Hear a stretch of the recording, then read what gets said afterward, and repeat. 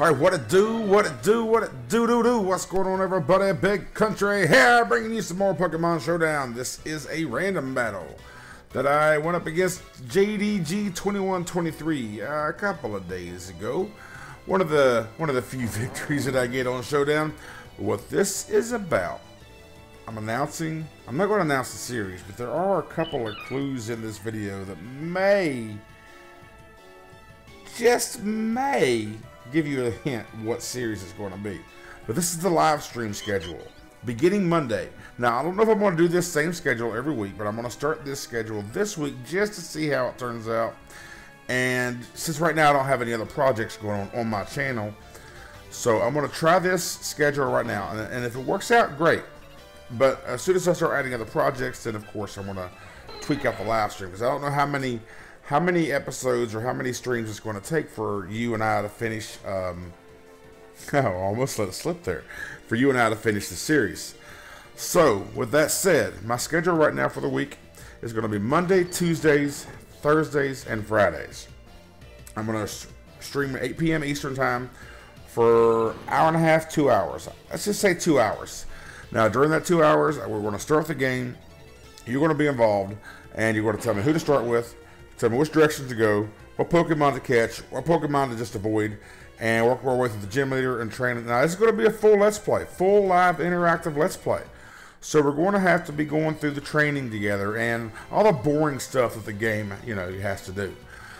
So with that said, again, I'm really looking forward to this, and I'm really glad you guys wanted the live stream here. And I don't want to live stream the same nights as that, because there's really no point for us to compete against each other. And I mean, what's the point? So here now he does 3 nights a week, and I'm going to do the 4 nights a week. Like I said, I don't know if I'm gonna keep that 4 nights a week, but I'm gonna try it for this first week, because like I said again, I don't have any other projects going on, but I do have a couple things in the works.